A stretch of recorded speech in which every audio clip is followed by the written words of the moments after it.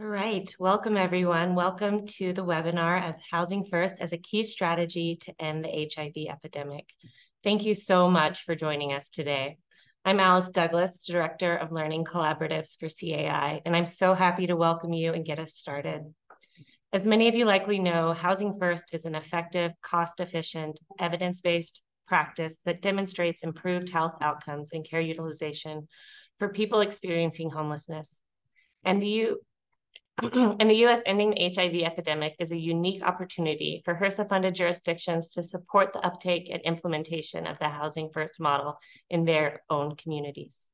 We are excited to do a deeper dive into the Housing First model with you today and bring you panelists who have promoted a Housing First approach in their jurisdictions. We first want to acknowledge that our project is funded by HRSA's HIV/AIDS Bureau to provide technical assistance to the 47 prioritized jurisdictions, also funded by HAP, to implement an EHE plan for their jurisdiction. CAI's Technical Assistance Provider Innovation Network, or TAP-IN, provides technical assistance to the 47 jurisdictions funded to implement Ending the HIV Epidemic, EHE, plans under the Ryan White HIV/AIDS program. We support jurisdictions to achieve the ambitious EHE goal of a reduction of 90% in new HIV infections by 2030. Back to you, Alice. Thank you, Brooke. So for today's webinar, we have the following folks as moderators and presenters: myself and my colleague, Margaret Haffey, the Manager of Learning Collaboratives at CAI, and our good friends and colleagues from Housing Works, Jenny Schubert, Ken Robinson, and Eliza McKenna. On today's agenda, we hope to cover the importance for housing for people living with HIV, as well as providing an introduction to the Housing First model. We also are going to take some time to think about how do we make a Housing First approach actionable, and then hear from our panel discussion who put this to action in their own jurisdictions. We're going to end the today's webinar with an opportunity to join our next Housing as Healthcare learning community, and then close out with evaluations and next steps. All of this in hopes of meeting the following objectives. So our hope is by the end of this webinar, you will be able to describe a Housing First approach, articulate the evidence base for Housing First as a best practice, and list 3 ways a Housing First approach could be promoted by an EHE jurisdiction. So to get us started, I'm going to now hand this over to Jenny Schubert to describe the importance of housing for people living with HIV. Jenny?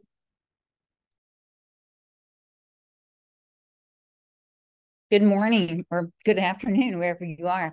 And thanks for joining us. And I have a feeling that you wouldn't be on this call if you didn't already understand the tremendous importance of housing as a critical enabler for effectively managing HIV infection.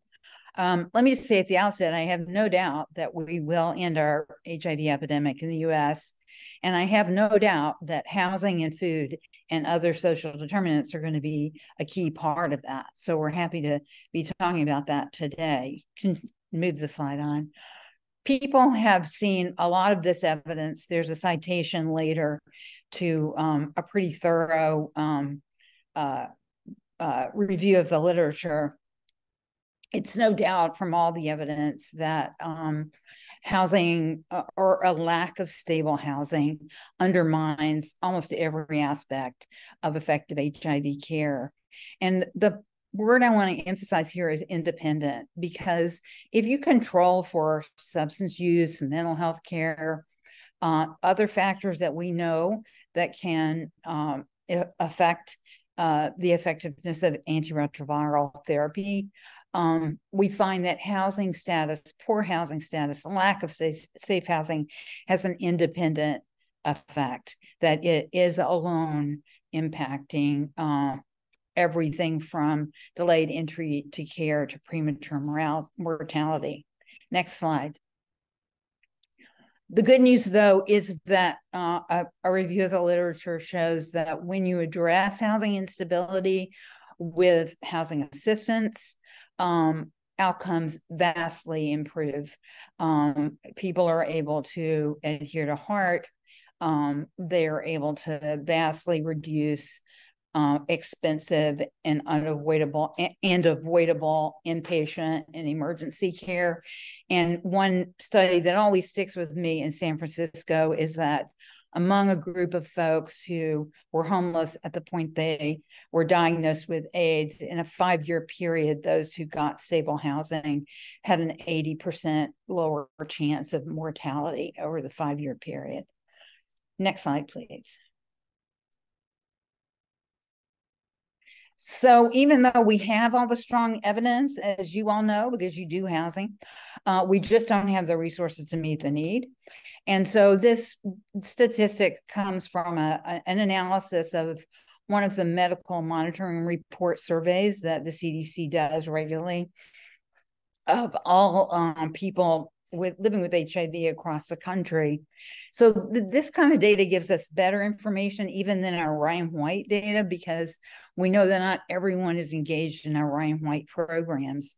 And shockingly, what this study found was that, I think this was in 2019, 1 in 5 of all people with HIV they surveyed had at least one experience of homelessness or housing instability in the 12 months prior to the interview. Interestingly, whether you were doubled up on your parents' couch or you were moving frequently or you were literally homeless, they saw the same poor health outcomes as a result of housing instability. And I just want to take a minute here and explain why we're talking so much about housing first, because these figures are bad enough. But among priority populations who, because of systemic racism and marginalization, are more likely to experience both homelessness and poor HIV health outcomes, the same study found that Black Americans, even though they were only 14% of the population, were 40% of all people in the country experiencing homelessness and 42% of new HIV diagnoses. Young people with HIV had 32% of young people with HIV had at least one experience of homelessness in the past year. Similarly, 28% of transgender women and a shocking 46% of people with HIV who were injection drug users have been homeless in the past year. So we've got to find housing programs that work. Let's go to the next slide. So we're going to give you a quick introduction into Housing First. I know a lot of people think they know what Housing First is, but we just want to dive a little deeper and talk about it in a little more detail. So next slide.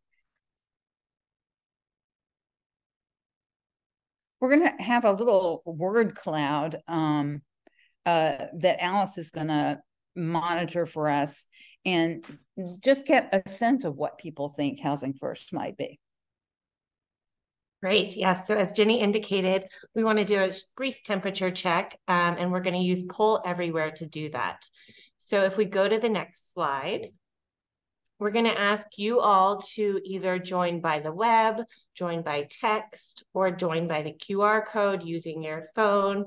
Just point it right at the screen. And we would like for you to think about and enter, when you think about Housing First model, what word or words come to mind? As a note, if you are going to put multiple words in, link them with a hyphen so that the full thought will show up on screen and so they don't get broken up into two different thoughts. So I know Janae has placed that in the chat, and we're going to give you just a few moments to respond. Great. Brooke has pulled this up. We see it changing in real time. I love this.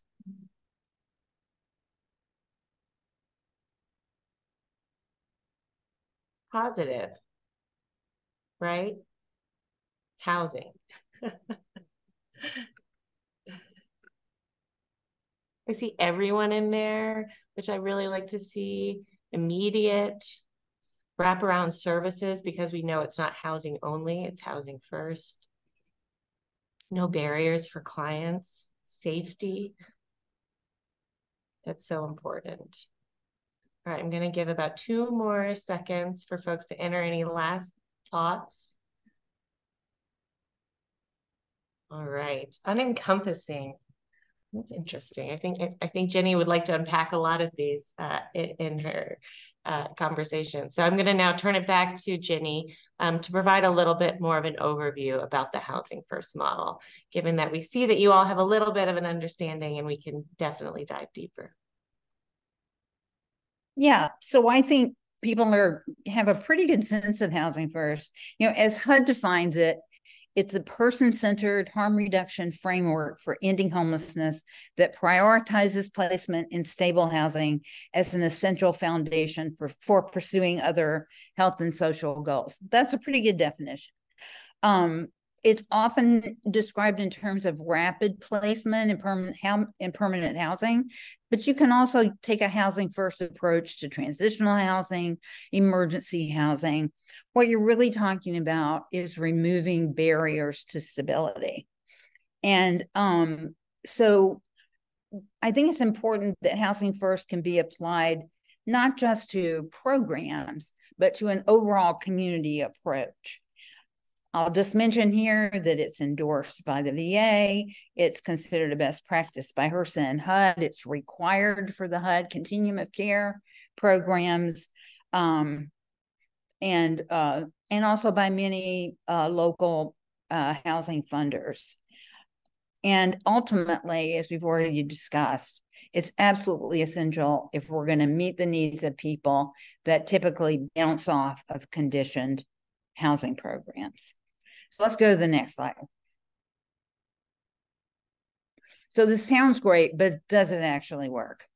And the good news is that there is a growing and pretty strong body of research that shows that when you compare Housing First, low threshold, harm reduction models of care to treatment first approaches where you have to achieve sobriety or something else before you're considered housing ready, Housing First programs produce much better outcomes. Just in terms of people with HIV, one comparison showed that there was a greater increase in viral load. There were lower mortality rates. People's mental health improves. Their healthcare costs go down because there are less emergency department and inpatient stays. And you know what? It's not really rocket science. The fundamental point of Housing First is you treat people with dignity and respect, and you give them an opportunity to make choices for themselves.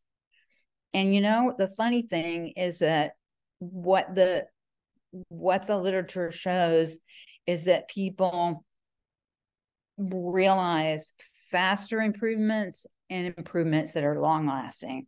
And it's not that surprising. Next slide.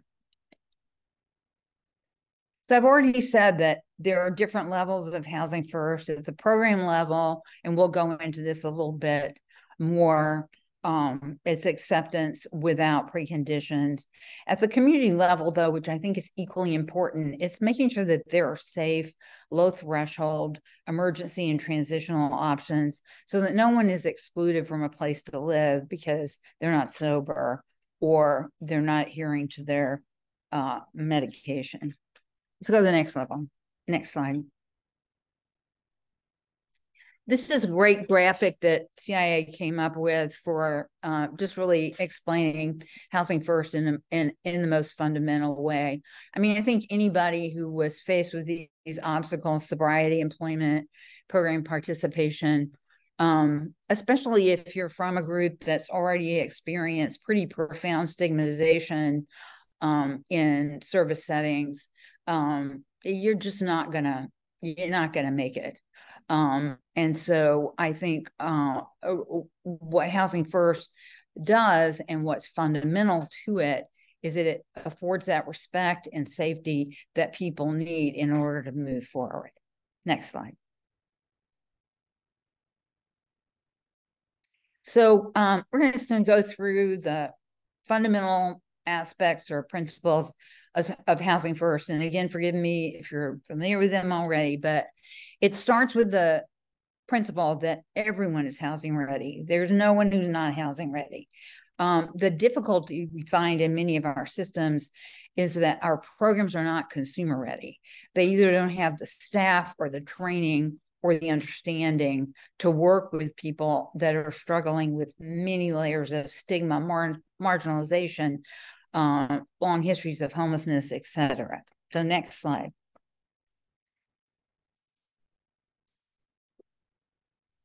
The second principle, and this isn't always in our hands, is that admission policy should be streamlined and they should have minimal barriers. And this might mean putting in place systems that help people overcome utility arrears or felony convictions. But the real point here is, especially with the things that we can control, no requirements of sobriety, no requirements that you have completed a treatment program or a transitional program. Keep those barriers to entry really minimalized. Next slide. Oh, and I should have said before, you know, reconditioning housing on income or the ability to earn income or past convictions. Those are all barriers that we can overcome. Third core principle. Yes, of course, there are services. This is one of the fundamental misunderstandings about housing first. You don't just throw somebody in an apartment and walk away and say, good luck. You are always constantly and actively offering services for people to deal with the many traumas, stigma, marginalization, healthcare, mental health, behavioral health needs that they may have. But you want to make sure that these services are focused on sustaining their housing. That's your primary goal. Keep that person in housing. And then if they can sustain that housing and stay out of homelessness, then they can start to work on other goals that they may have for themselves, their families, etc. Next. Again, as I just said, the fourth principle is that you never go away. Support services should always emphasize engagement, but they should always be voluntary. So you don't walk away when somebody rejects a particular service. And motivational interviewing is a very useful tool in this context. And having clinical supervision is very important in these contexts. So you're constantly re-engaging with the client informally, formally, through case management visits to demonstrate that you care, that you don't have judgments, that you're not going to be subjecting that person to stigmatizing situations, but you try always to stay engaged. Okay, next slide.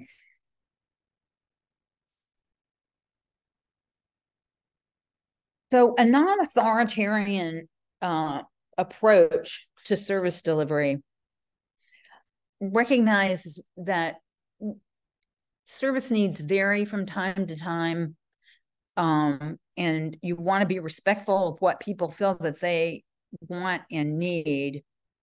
But also you want to stay focused on, how can I keep this person housed?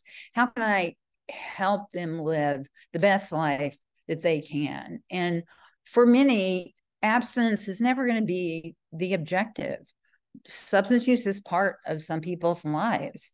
Mental health issues are part of some people's lives. So what are you doing to help them manage their issues in a way that keeps them housed, keeps them as a good neighbor, and avoids kicking them out of this new safety that they've found? And I think HOPL really focuses on this. It was being mentioned the other day in another program. Housing practices and policies are always designed to prevent eviction. That can mean going through several layers of disciplinary proceedings, problem-solving strategies, behavioral plans, plans for paying past due rent, And then ultimately, of course, a threat of eviction is even sometimes used effectively to get somebody's attention and get them to agree to a plan. But even the threat of eviction is a form of engagement that you use to try to come to a problem-solving solution with someone. So next slide. In summary, we really believe that every person has a right to stable, respectful housing and to services that are delivered with the least amount of trauma and stigma. And this housing first approach, we really believe, is a core component because this is how we reach the folks that are most marginal to care, that have been most excluded from care. And as you can see, it has all these benefits. It empowers clients to live their best lives. It keeps them engaged in care. And for, our health economists and naysayers, it's also cheaper than leaving them out on the street and homeless. So I think at this point, I am passing it over to Elise, who's going to give us a few examples and let us think about what is housing first.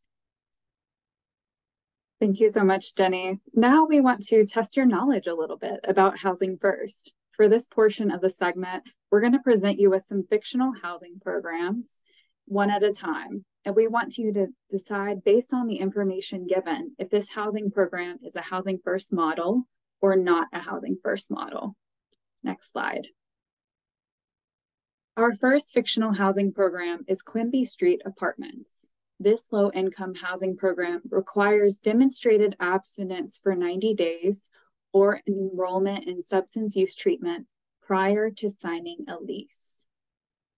Let's think about whether or not this is a model of housing first.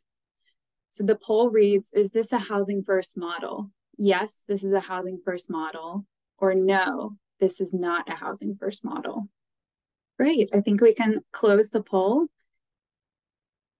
The majority of you are correct. No, this is not a housing first model. And I'm going to ask Ken Robinson from Housing Works to comment and share a little bit about why this is not a housing first model. So I think, as Elise just pointed out, most of you responded correctly on this, but the key word here is the program, in quotes, requires demonstrated abstinence. Certainly in the case of substance use, being abstinent is not a requirement. Most things that people might be dealing with, a lot of the stuff that Jenny alluded to, dealing with anything going on in their lives to mitigate it or to address it as a requirement for housing is not housing works. It's not housing first, rather. Thank you so much, Ken. Let's go to the next one. Let's look at another fictional housing program. Our second housing program is Phoenix Place. This housing unit requires residents to maintain a minimum of 25 hours of employment weekly. Is this a housing first model or not a housing first model? We want to hear from you in the next poll. The poll reads, is this a housing first model? Yes, this is a housing first model, and no, this is not a housing first model. Great, so the majority of you are correct. This is not a housing first model. Phoenix Place is not a housing first model. I'm going to ask Ken Robinson to comment on why Phoenix Place is not a housing first model. Well, going back to the previous comments that we made, again, requiring 25 hours of employment weekly is not a housing first model because it's required. It may be a great goal. It may be something that makes sense for the person, but that should be something where the staff engage with the person through motivational interviewing techniques and develop positive rapport with them and let them make their own choices and give them guidance toward it, perhaps, if they're, if that's what they want. But requiring it, no matter how important someone may think it is, is not a housing first model. Thank you so much, Ken. Let's go to our next slide and look at our last case study. Let's take a look at Piper Point Apartments. This low-income housing program provides case management and offers residents the opportunity to participate in training in financial management and life skills, as well as referrals to behavioral health care, including a syringe services program. Is this a housing first model? The poll reads, is this a housing first model? Yes, this is a housing first model. Or no, this is not a housing first model. So the majority of you are correct yet again. Yes, this is a housing first model. Piper Point Apartments is a housing first model. And I'm going to ask Ken Robinson for his commentary on why Piper Point Apartments is a housing first model. Well, the key here is that what they describe is offered and made available. Nothing is required. And that goes back to something Jenny was alluding to earlier that I strongly agree with her, that that's a common misperception with housing first, that you just give them a key and wish them luck. Certainly services are offered, and we hope to guide the folks to the services they need with client engagement. But yeah, this certainly could be a housing first model here. And I love that it also offers syringe services for the people that want to utilize that. Thank you so much, Ken. And thank you everyone for your participation. I'm going to transition to Margaret Happy, who's going to discuss ways to make a housing first approach actionable in your jurisdiction. Great, thanks so much, Elise. So in this section, we're going to share some case studies from cohort 1 participants from the Housing as Healthcare Learning Community. And I'd like to acknowledge that all of our participants in the learning community made really significant strides promoting housing first in their work. And so we're just going to highlight a few jurisdictions with innovative ideas. So first we have Tarrant County, which includes the city of Fort Worth, Texas. The Tarrant County team is working to update future contract language to not just recommend, but to require subrecipients who provide housing or housing support services use a housing first approach. This includes creating and providing policies on implementing a housing first approach, both within their HIV administrative agency and also for subrecipients, as well as having conversations now with current subrecipients so they are aware of the plan changes and what those changes mean. On this slide, you see staff in the Broward County team who participated in the first cohort of the Housing and Healthcare Learning Community. Broward County includes the Fort Lauderdale metropolitan area. And in the past year, the Broward County EHE team opened a request for proposals, or RFP, for organizations in Broward County to provide housing and housing support services to individuals eligible for EHE services.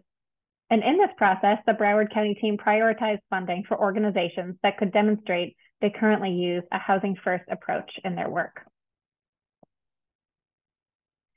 And then the Detroit, Michigan, or Wayne County team is taking action to better understand the housing needs of people with HIV in their communities.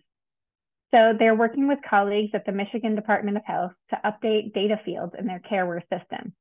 So for example, they're seeking to collect more nuanced housing status information, such as if a person is experiencing homelessness, staying in a shelter, if a person's experiencing homelessness and staying on the street, or staying with family and friends, that then roll into the broader Ryan White program and EHE initiative housing status categories of stable housing, temporary housing, or unstable housing. This more nuanced approach of people's housing status will allow the Detroit team to better understand need and to prioritize supports that make sense for these needs and address gaps in the existing service landscape. In this picture, you see the data analyst and housing coordinator from the Detroit Department of Health team who participated in cohort 1 of the Housing and Healthcare Learning Community. So we heard earlier that at the program level, housing first means acceptance of residents without preconditions or barriers to entry, such as sobriety or requiring participation in treatment or other services. At the community level, it means making sure that our systems offer safe, low threshold, emergency, and transitional housing options for vulnerable people who need a place to stay while they work on getting into permanent housing. This includes ensuring that funds allocated for housing and housing support services follow a low threshold harm reduction approach, where services are offered consistently through participation, though participation is not required, and where housing case management is focused on maintaining housing stability. It also means advancing housing first through Department of Health level policies, as well as supporting community-based organizations and developing and implementing policies that further the housing first model in their organizations. This could include training and education on housing first and what it looks like to implement the model. It could also include collecting information, such as the reason an individual is discharged from a housing program. The reason someone is discharged can help you understand the extent to which a housing first approach is being implemented. So we think it's really important to dig deeper into this housing first approach because to meet the goals of EHE, it's essential to engage and meet the needs of all people with HIV, especially those who face barriers to care that often exclude them from conditioned housing and other health systems. And so now I'm really excited that we're going to hear from colleagues at a HRSA-funded EHE jurisdiction, as well as at a community-based organization about how they're implementing a housing first approach. So we'll have them share their experiences, and at the end we'll have a question and answers, and please feel free to submit all your question and answers into the Q&A chat. Okay, so I'm again really happy to have three fantastic panelists with us here today to tell us about how they're incorporating housing first into their work. We'll start by having Michelle, Anna, and Phoebe introduce themselves and tell us respectively about Philadelphia's new housing initiative and Clare Housing. And so to the panelists, welcome and thank you so much for joining us. Okay. And I think we'll start with Michelle, Anna, and then Phoebe to introduce themselves. Good afternoon. My name is Michelle Rector, and I am the Housing Program Coordinator for the Division of HIV Health. My experience with Housing First is through training from the Housing Alliance and utilization of the model in conjunction with radical customer service for the past 7 years in the shelter system. So by revamping the shelter process and utilization of self-sufficiency model that I developed in 2012, my participants were shown how to design a tool belt that they can use. Typically, they have a hammer because everything to them is a nail. So through these workshops and through the Housing First model, we also had an advisory board so that they could actually be inclusive in their journey and establish a solid foundation prior to receiving housing. Thanks so much, Michelle. Anna? Hi, good afternoon, everyone. I'm Anna Thomas Ferrioli. I'm the EHE, or Ending the Epidemic Advisor for Philadelphia Department of Public Health and the Division of HIV Health. I was able to participate in the Housing Learning Collaborative this past cycle, and we were able to incorporate a lot of really great things that we learned and ideas that started there into our housing program that was funded with Ryan White Part B state rebate funds. So we're really excited to talk more with you about that today. Great. Thanks so much, Anna. We're really happy to have you here, and I'll turn it over to Phoebe. Hi, everybody. My name is Phoebe Trutt, by she, her pronouns, and I'm the Executive Director at Clare Housing. Clare Housing is primarily a housing and services provider, and we're in the Minneapolis-St. Paul metro area up here in Minnesota. We've been around for 35 years, and we started during the height of the AIDS epidemic when people were dying and needed a place to be where they could pass away and have their loved ones around as they died. So from that, we've really changed into a larger housing provider with multiple different types of housing, and the primary program we have is our supportive housing apartments, which utilize a low barrier and harm reduction model. So we're really excited to be here today. Terrific. Thanks so much. So the first few questions are for Philadelphia, though I invite Phoebe to add in as she would like. Michelle and Anna, can you tell us a little bit more about how you're supporting the implementation of Housing First in Philadelphia? And Michelle, you're on mute. Thank you. As I stated, earlier, my experience was being the director of 3 shelters in Northeast Philadelphia and utilizing the Housing First model. As someone mentioned, that Housing First does include shelter and it does include apartments and so forth. So to prepare them, what we had was a program that allowed them to be inclusive of their process, and we allowed them to actually pretty much run the shelter. We had an advisory board so that they could say what they liked, what they didn't like, what they want, what they didn't want. And as long as it didn't interfere with our funder, we were able to allow them to pretty much operate the shelter itself. Of course, we were there as the rational authority, but if anything transpired, they got to see the advisory board before they came to staff. And that made them able to learn how to prepare themselves for when they have their own house and what they're going to allow to happen there and what they're not going to allow. It also gave them room to grow, talk about any traumas they wanted. We had a series of workshops that they could voluntarily attend, and we paid them for attending. Now, that sounds like a bribe, but they got to experience something they may not have ordinarily experienced. And because it was voluntary, when they got to see other people change, which we call in the behavioral health field phenomenological interaction, they said, well, let me try it and see what happens. And before long, mostly everyone that was in shelter was able to attend those workshops. And they did very well. And out of 142 people, we housed 76 people in 1 year. Wow, that's terrific. That's terrific. That's a lot. And I'm also hearing things that we learned about earlier about individuals having choice and autonomy and self-direction. And a lot of that, it sounds like, was incorporated into your program. So that's fantastic. Anna, why don't you tell us a little bit more about how you're supporting the implementation of Housing First in your new initiative? So we're so excited for the new initiative we have here in Philadelphia at PDPH. With the funds that I mentioned earlier from state rebate, this was a significant commitment by the state to housing in the city of Philadelphia. They committed $2 million for the first year. That is expected to go up to $8 million a year in future years. This funding is for transitional housing, which was originally, is usually characterized as a 24-month time period.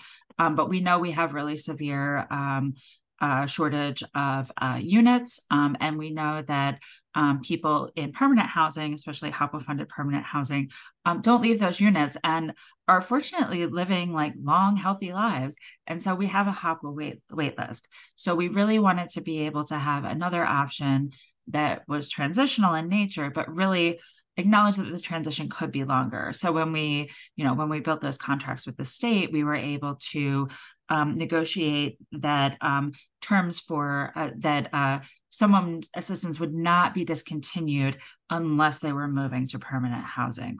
So you wouldn't time out of this model. So the sort of initial time period is up to 48 months. And with the caveat and the acknowledgement that no one's housing is going to be discontinued just because of time, that the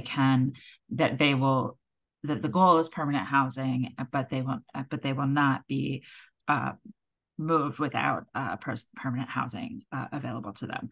So that's really one exciting component. We also, in the RFP, wrote directly into the RFP our expectations about Housing First. We included that any funded program must follow a Housing First model.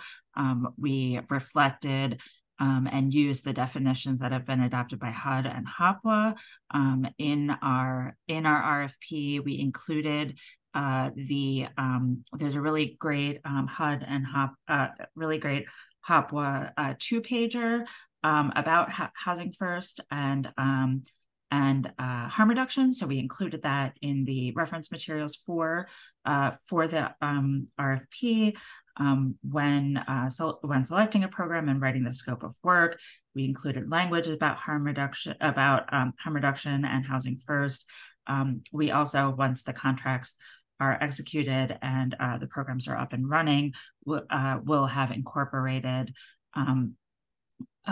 language about Housing First assessment about whether Housing First is being followed into the program monitoring standards, which we will be using to assess the programs, and if there's any issues around meeting the Housing First definition and expectations, we can counsel them accordingly. So we really baked it into the model.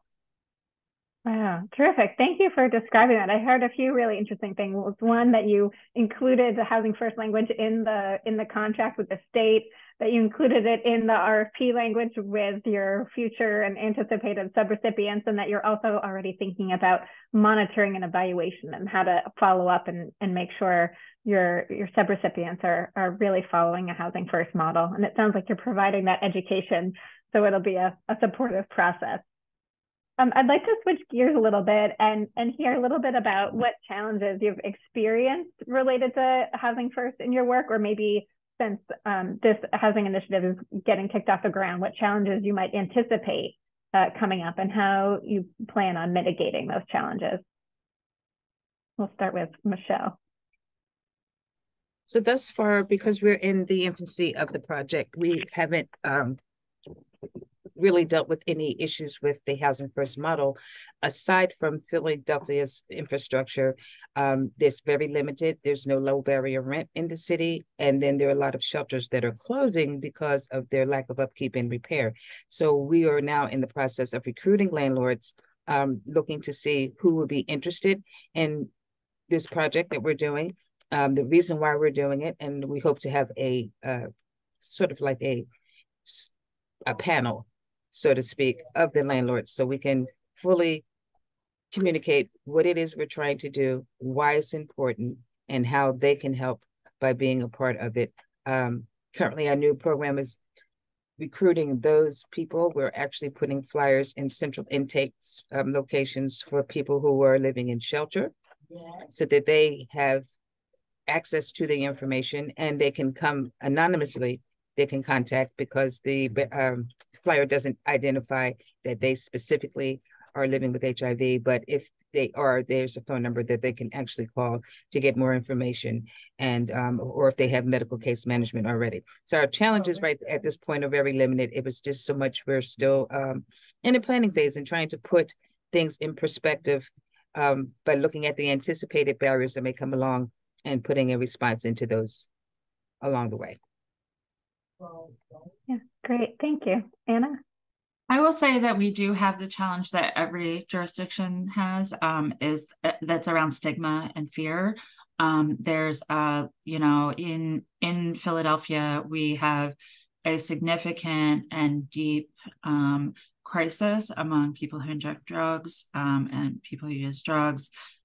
We, regularly make the national news around this crisis, and there's a sort of a developed sentiment around not in my backyard, not in my neighborhood, and there's a lot of fear of people fearing that an individual who has had that experience, who has been on the streets, would not make a good neighbor, would not be a safe neighbor.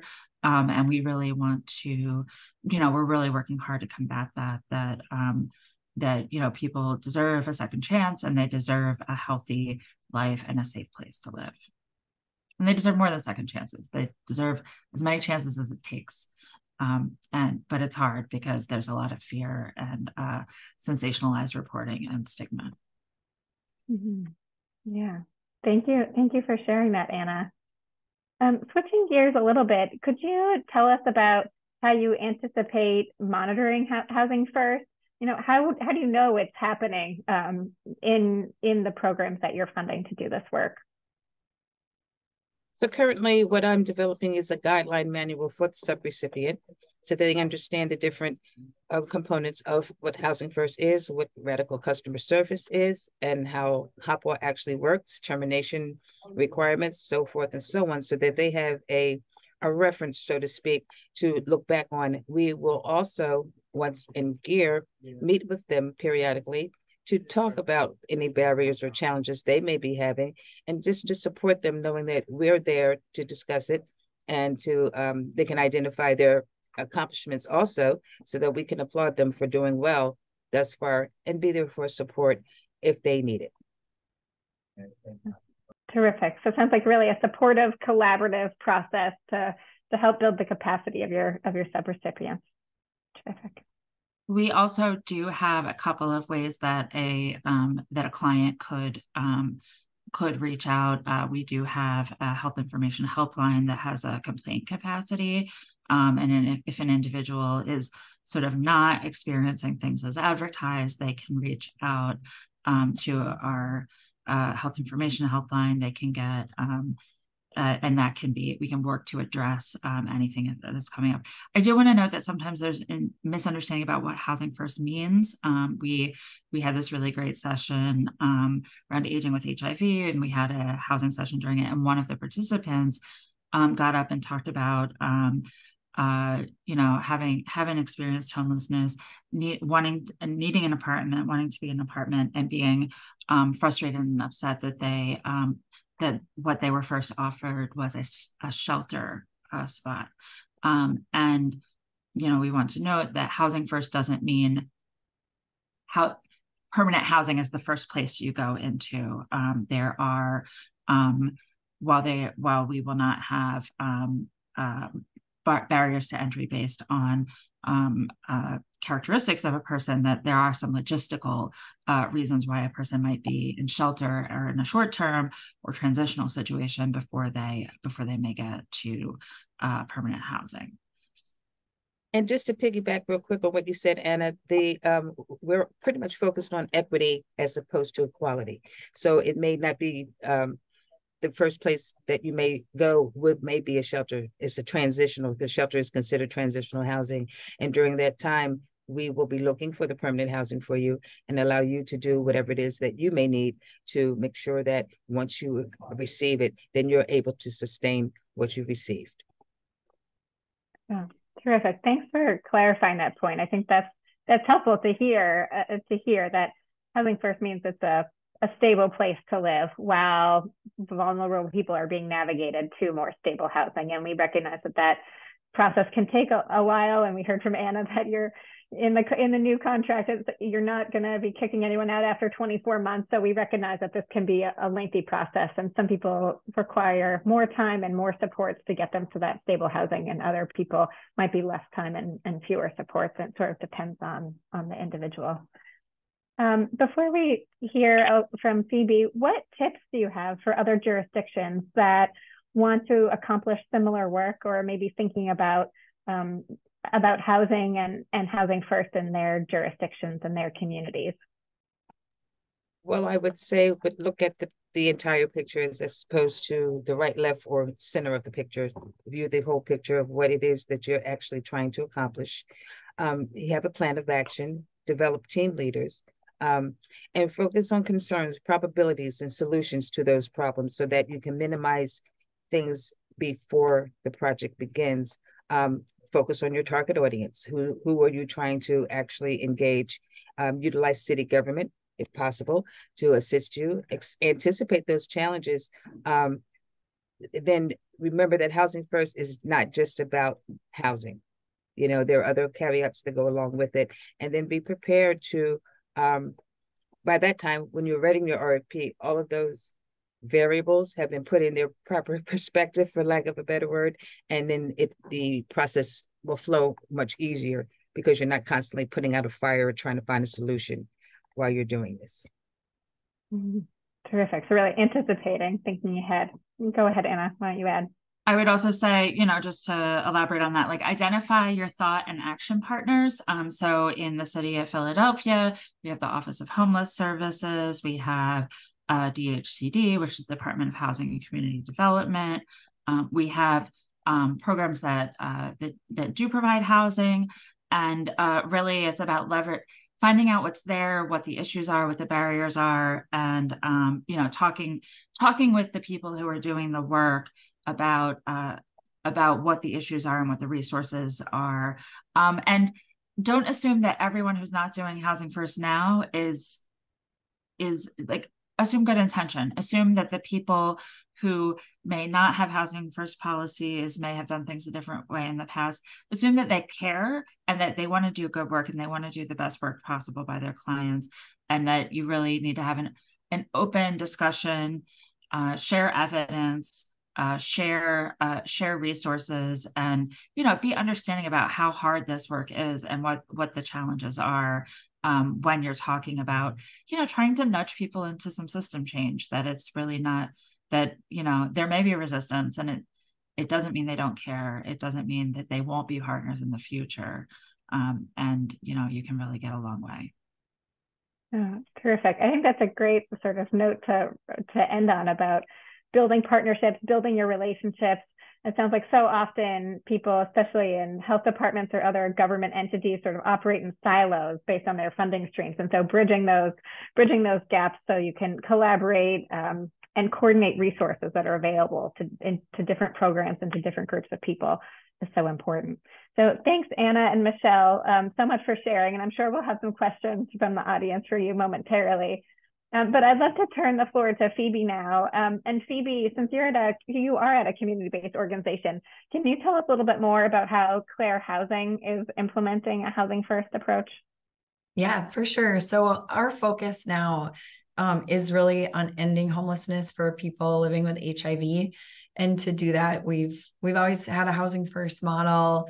And we still have that. We're still pushing ourselves to figure out ways to eliminate barriers that come with the system. So our housing is all subsidized. We have some units have better subsidies than others, but it's essential for us that there is a subsidized rent payment so that we can serve people with zero income or with extremely low income coming out of homelessness. The other key part of our work is that we have 24/7 services embedded in all of our buildings. That is voluntary. People don't have to participate, but that person is there if they want to engage. And then each site also has a support services manager who is attempting to build relationships and support every resident coming in with whatever goals they have. So we're really working with wherever they're at. If they want to address substance use, then we're working on that. If they don't, then that's okay. We will work on housing stability, and hopefully, accessing food and clothing and things. And then if they're ready, we will engage on other goals like substance use, mental health, employment, education. So we really want to get people into housing. It's their own unit. It's a private rental. We help with all the paperwork that goes to the county or the city or the state, all of the paperwork. And then we just try to build relationships. Great. Yeah. So building those relationships sounds like thinking about the whole person, letting the person set their goals and guide where they want to focus on first, and not sort of putting these preconditions or the program's goals upon the person, and having that sort of collaborative relationship sounds really important. Could you tell us a little bit about what challenges you and Clare Housing experience, and how do you mitigate these challenges? Yeah, so one of our biggest challenges really is that we have far more need than we do housing. So we have about 300 people that we're serving in the metro area, and we have about 450 on our wait list. And so those are people living with HIV who are either currently homeless or are unstably housed. So to mitigate that, it's always a balance of trying to be, ensure that you're stable enough currently to keep operating and to grow and find new opportunities for housing. So we are pursuing multiple options at once, because many of them will dead end and we can't get that housing done, but hopefully some of those housing options will come to fruition so we can serve more people. Because we are permanent housing, people don't tend to leave. Once they get stable and get to know their neighbors and feel comfortable, then they stay. So that's one issue. Another issue we deal with, and definitely see an increase in the complexity of the clients that we're serving because of the intertwining of drug use, mental illness, long histories of trauma, major public safety issues in our community. We see it's become more difficult in some cases to keep everybody housed because of some of the damages, property damages, or threats of violence that can be exacerbated with untreated mental health and active substance use, which is just so prevalent and so cheap and accessible. And so we see so much trauma that sometimes we can barely scratch the surface. To mitigate that, we're trying to change our model to be more intensive and be sort of more aggressively providing services. We're very much, voluntary. People are coming and taking from us what they need, but we're really trying to up the level of engagement by being more actively, knocking on doors, checking on people, seeing how they're doing today, and not as passively waiting for people to come down to us. We're right in the front lobby, so we see everybody when they come and go, which is a really great touch point. But we're sort of saying, how can we take that up a notch and really try to get to know what a client needs before it's too late. So we're working on that we're adding some mental health supports, but also trying to change our entry model so that we have a more intensive plan within the first 90 days. Whereas we used to be really building that relationship in the first year or two before we could get really down in the details, if that makes sense. Oh, yeah, thank you. So you talked about support needed first for more housing in general, which I imagine many people on this webinar feel in their communities. And you also described the increasing complexity of people receiving services at Clare Housing, specifically mental health needs. What support would you like from a health department to help you advance your work, and specifically to help you advance your Housing First model? Yeah, so Minneapolis is we're in the midst of a public health declared HIV outbreak related to intravenous drug use and encampments. And I think we really have pushed for more support from our public health department on education, materials, and resources, because people impacted by this outbreak often don't know that it's going on. The outbreak was declared in, I think, April of 2020, which was kind of a hot time for COVID. So we're still in the midst of it, and we still don't see a lot of information. So that's very health education oriented. The other piece is around services. So while we have subsidized housing units, we struggle to find funding for the services, which I think are so crucial to the actual ongoing stability of our residents. And we would love additional support, either in direct funding or in collaborating around health and chronic health conditions that allows us to bring in higher levels of staffing. Mm-hmm. Yeah, thank you. So you mentioned that Minneapolis is currently experiencing an outbreak of HIV among people who use intravenous drugs and who are staying in encampments. Could you just tell us a little bit more about how Housing First might help address this outbreak amongst this priority population? Yeah, for sure. And a lot of this is, you can go back to what Ginny explained about Housing First and the impact that it has. But we know that when people are stably housed, they are much more likely to be accessing medical care and following treatment, that including HIV treatment. So when people move into housing at Clare, within 1 year, 90% of our tenants are undetectable in their HIV load, meaning obviously the chances of passing that to others are zero, if any. So 90%, if we could house people that were currently living outside unsheltered in encampments, we believe that we could get to 90%. We could get to higher if we had even more services, I think, in place. But what's really interesting to us is that while we have people who are using intravenous drugs in our units, We have about 60% of our tenants that are active drug users. And despite that, they still have the same levels of undetectable HIV viral load. So given the tools, given the housing, given the stability and safety, they also care about their health. They want to be undetectable. They want to be healthy long-term. And we just need, it's so hard to take medications every day if you don't know where you're going to be sleeping. It's just not the top of mind. So we think that housing as an intervention to this current HIV outbreak is just foundational. Like, we can do all the testing and treatment in encampments all day long, and that hopefully will make a difference. But without housing, there's no way people can stabilize their health. Yeah. Wow. Thank you. I think that is such a powerful note to pause on, and brings us back to really why we're here today, about how housing and housing first is such a core component of ending the HIV epidemic, and that it's possible, and housing first is such a key part of getting there.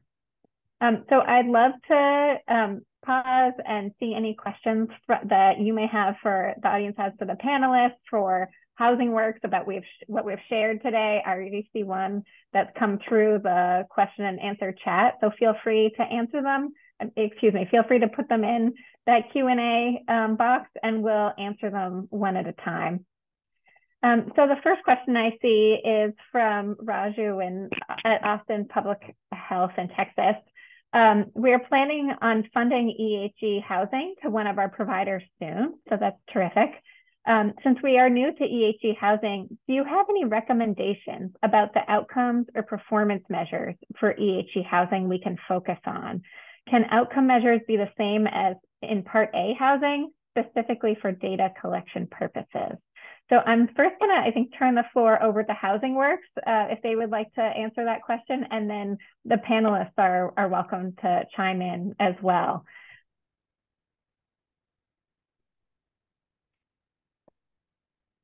Eliza, I don't know if you're familiar with if Eliza's with us, she's our QA person, familiar with the Part A reporting requirements. I can tell you that HRSA is very interested in looking at outcomes of EHE housing.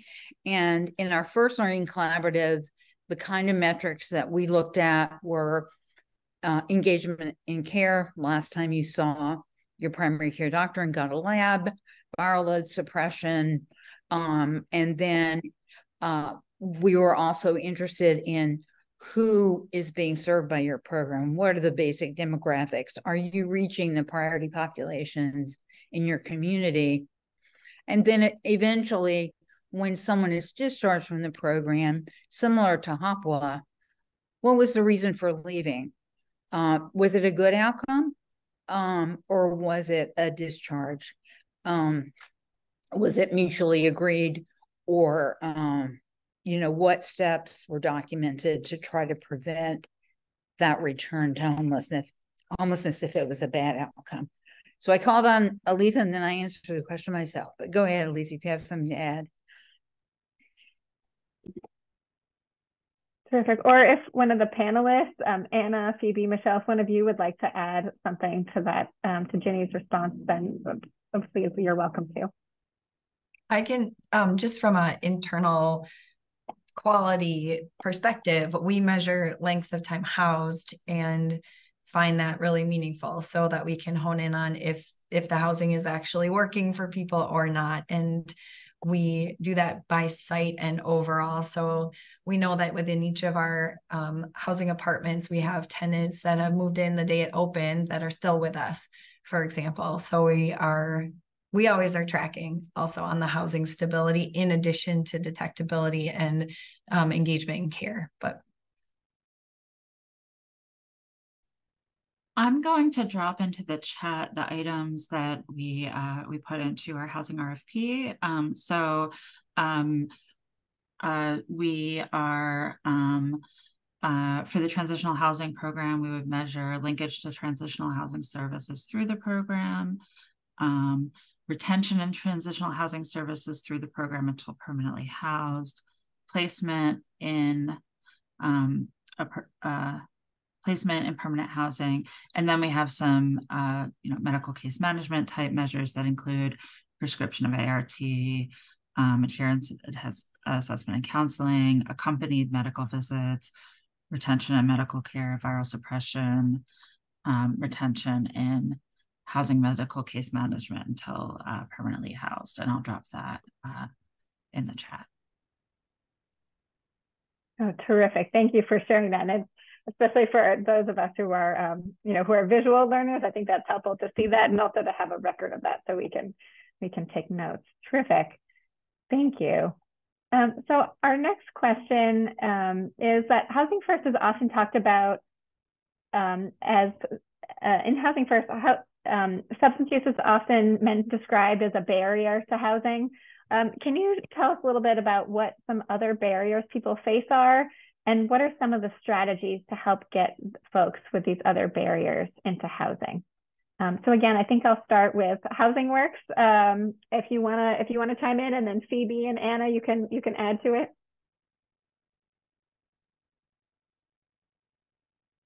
Did you want to take this one, Ken? Yeah, I can jump in here a little bit anyway. I would say, first of all, that substance use, in my mind, is a perceived barrier. It's really not a barrier. Substance use for many, many people, just exactly like Jenny said, is a fact of life. And it's just a question of them learning how to have, a healthy, good life and manage it from a harm reduction perspective. Some other barriers or perceived barriers I can think of is like Michelle alluded to earlier, stuff like, she said she had to work with somebody that had arson on their record. Sometimes with different landlords, there are other things. It could be, some kind of abuse conviction. It could be, other legal matters, that sort of stuff. And almost always, if you pull the right people onto the team, sometimes you have to bring in the funder, because often the funders are government people. My experience has been you'll always get them in. It just takes some work to get them in.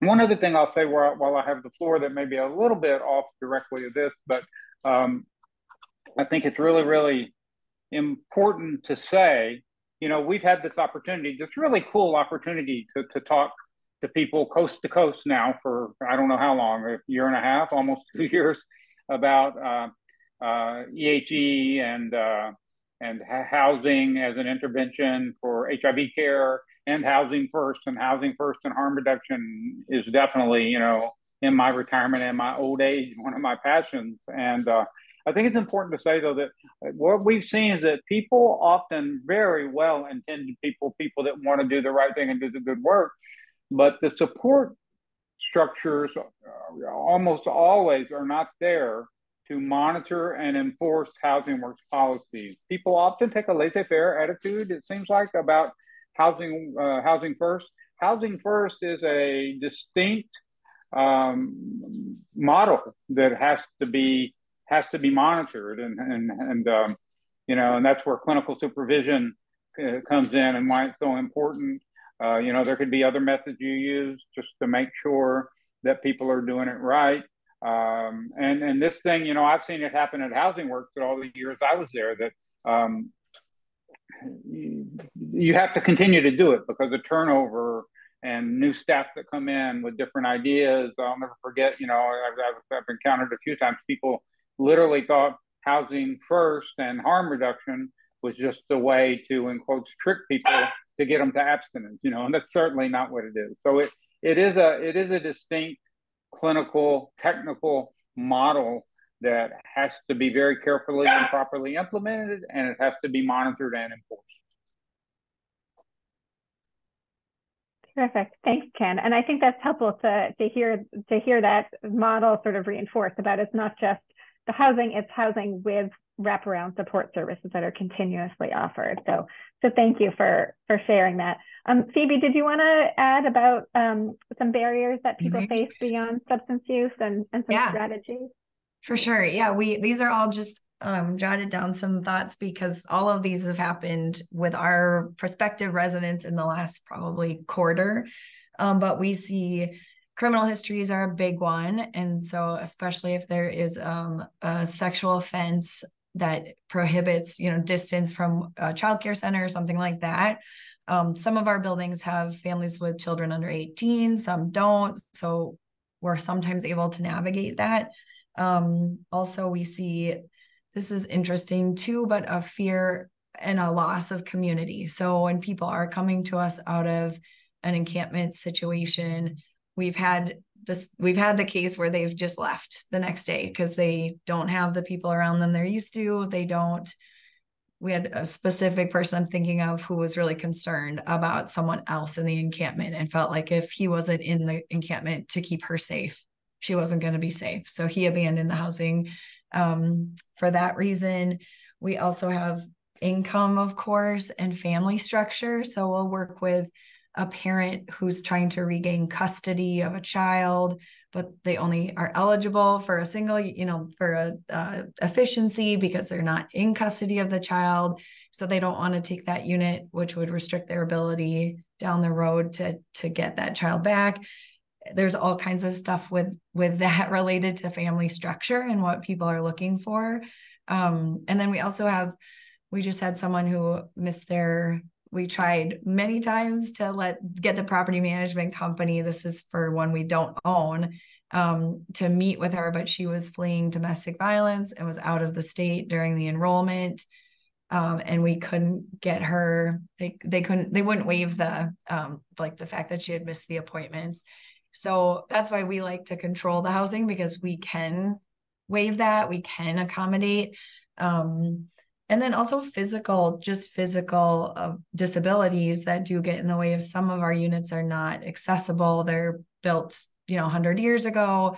And so we have to find an opening or a unit that is accessible. In some cases, that means they have to wait or can't come into housing. Those are just like things I can think of we also do see mental health and some paranoia around, like, if you're offering me this unit, are you going to take all my money? Are you going to be spying on me in the unit because you own it? Are there cameras everywhere? So the mental health piece can also be a barrier.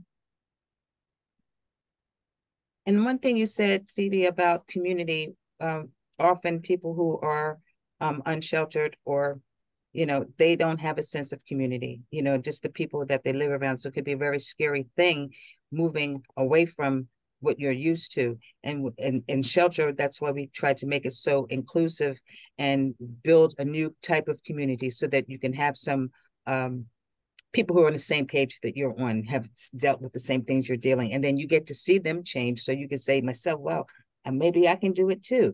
And then when we move them out, we try to make sure we send at least 2 or 3 in the same direction so that they wouldn't be isolated with someone living in West Philly and then someone they know that they've been in shelter with for maybe 6 or 7 months or even a year sometimes, and they're in South Philly. So we try to move people in clusters so that they would have that support from someone they actually knew and didn't go back into that isolation and lack of community. That's so awesome. I mean, we all get value from our community. And even if it's just the person you live with in your own house, like one of you takes out the trash, one of you does the dishes, whatever that is, but you're bringing value. And I think that's what we see totally, that people form those relationships and they give meaning to their day. And that's awesome. And maybe a way to bring this together is to think of trying to keep barriers low as at the very least, not imposing barriers as program requirements that add on to these barriers that people already are facing because of their life trajectories. So you're trying to overcome those, work with them to overcome those barriers, but at least not piling on new barriers that they have to meet. Perfect. Thank you all very much for sharing and reflecting. I know it sounds like it can be very complicated, but the sort of individual case management relationships with each person that you're engaging is so important. sort of tailoring each approach. There's no one size fits all when thinking about housing and housing support services. I want to acknowledge that we have some other questions that have come in the chat. So I think for the sake of timing, we're going to save those for maybe for the very end if we have more time. And we'll certainly email you some responses for those of you who have added in more questions. So don't worry, you can still feel free to add more questions in, and we'll email you and make sure that you have the information that you're looking for. And so now I'm going to turn it over to Alice to talk about some next steps if you're interested in this housing work. Thank you, Margaret, and thank you to our panelists again, Michelle, Anna, and Phoebe. It's so inspiring to hear about all of your fantastic work. So yes, as Margaret indicated, we're going to take a few minutes to discuss our tap-in Housing as Healthcare Learning Community and invite you all to join our second cohort of this innovative learning community. So from December of 2021 through May of 2023, CAI facilitated the HRSA-funded 8 HRSA-funded EHE jurisdictions to come together in a learning community focused on housing for people living with HIV as part of their strategy to end the HIV epidemic. Through peer learning and individualized TA, this learning community allowed the participating jurisdictions to think about the practical application of the Housing First model in their jurisdiction, amongst many other activities. Here we have representatives on the screen from the participating teams at one of our two-day in-person meetings. And this one took place at the Denver office, the CA office in Denver, excuse me, where I am currently. And just to reinforce, the goal of this learning community was to dramatically improve outcomes for people living with HIV, experiencing homelessness or housing instability by leveraging and aligning existing and new resources through a housing strategy that expands access to a broader range of housing opportunities.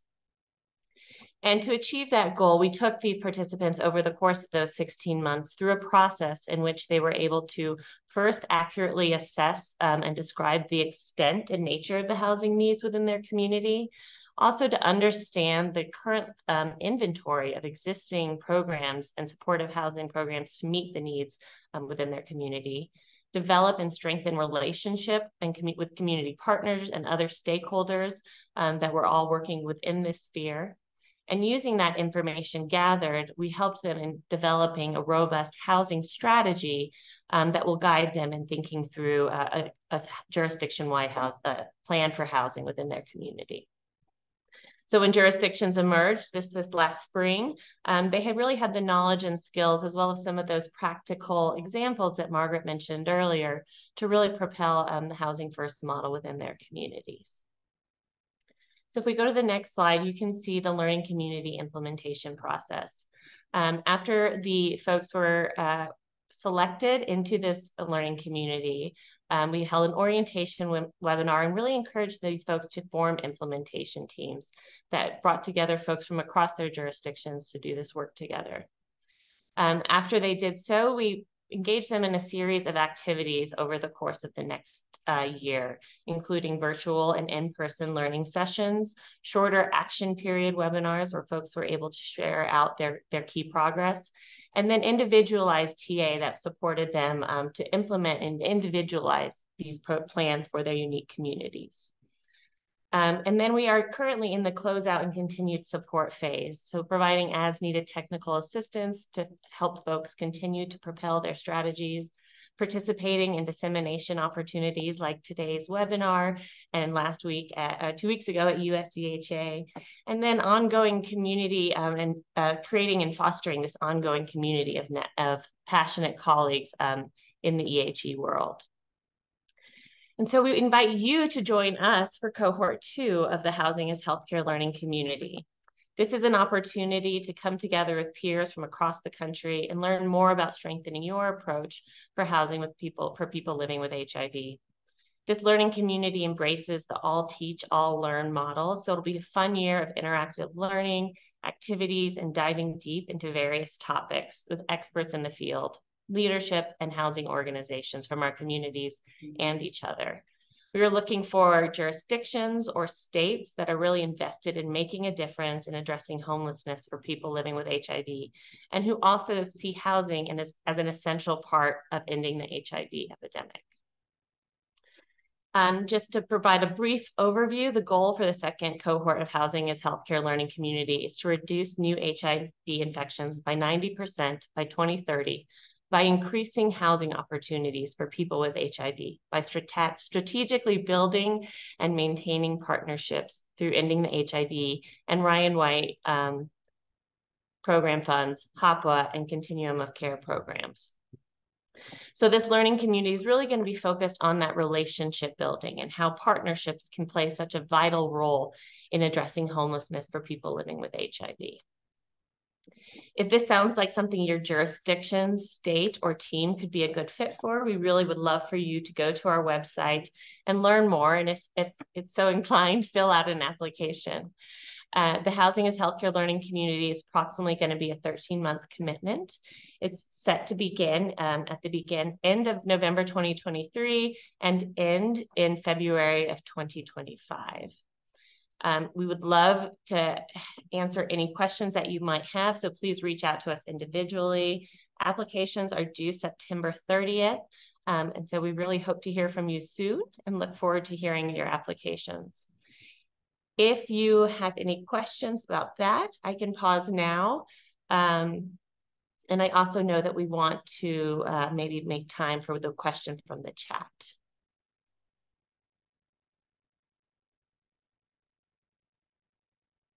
Any questions, Janae, aside from the one we didn't have time for? Or Margaret? I think we can go ahead and maybe answer the question from earlier. So Ginny and Kenneth Housing Works and the panelists, feel free to consider and then weigh in on this. So someone had asked, are there any models that follow a housing first approach, but after individuals are placed, they are later required to engage in other treatment? So for example, substance use or mental health treatment if needed. For example, if a person with HIV is first placed and then say after 6 to 1 year of housing, are they required to receive other necessary treatment?